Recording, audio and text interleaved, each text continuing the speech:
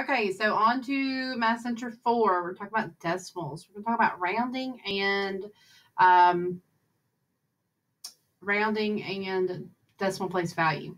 So first we're going to talk about place value, looking at Excel again. Which place is in the eighth? That's ones. Okay. Actually, I don't like this one. Hold on. Let me go back. Let me pause you for a second until I find what I want. Okay. I found what I wanted. All right. In 8,064 and 927 thousandths, which digit is in the tens place? That would be the 6. Okay. The 2 is in what place? So it wouldn't be over here. 2 is going to be a 10. I don't like these either. Why are these just not what I want? So let's just look together, shall we? Decimal place value, and that's what I was using, but I don't like that one.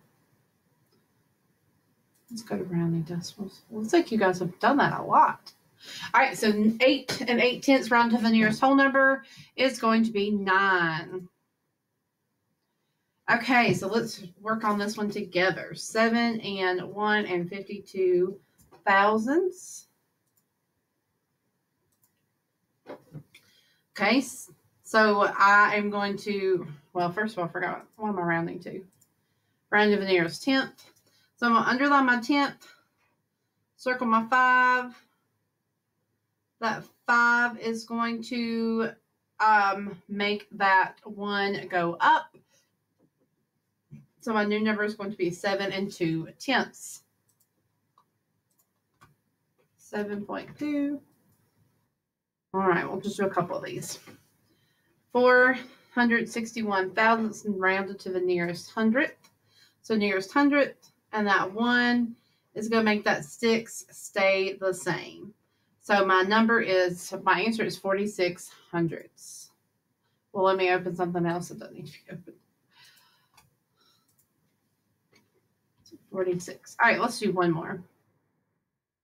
8 and 22 hundredths rounded to the nearest tenth. That's my 10th spot. And that 2 is going to kick it to 8 and 2 tenths. Remember that if you cannot think of how to say the number, or you can't remember what place value something is in, you put your 1 under there and then fill in with zeros. So when you look, you can't see.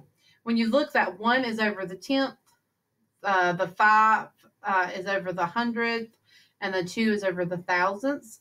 So that is how you can sort of keep up with the place value. Okay? All right. There's only a few questions to do on decimal, rounding, and place value.